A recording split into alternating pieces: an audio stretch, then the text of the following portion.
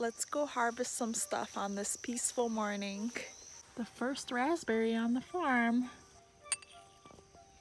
Ooh, there's blackberries in here.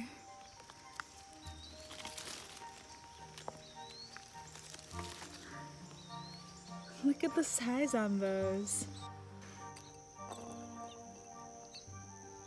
My husband and I moved on this farm last February, so we haven't been here but only a year and a half.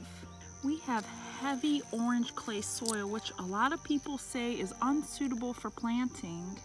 And here I am planting things directly in this clay soil. I've slowly amended it over the past year and a half with leaves, grass clippings, and an inch of compost. And look at this. It is providing me with food regardless. What I'm getting at is if you work at it, you will get an abundance of food. And it'll just get better and better over the years as you keep on working on improving it.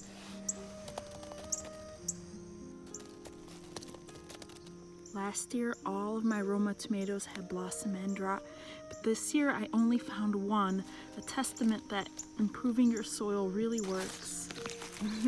Kind of pull that one out.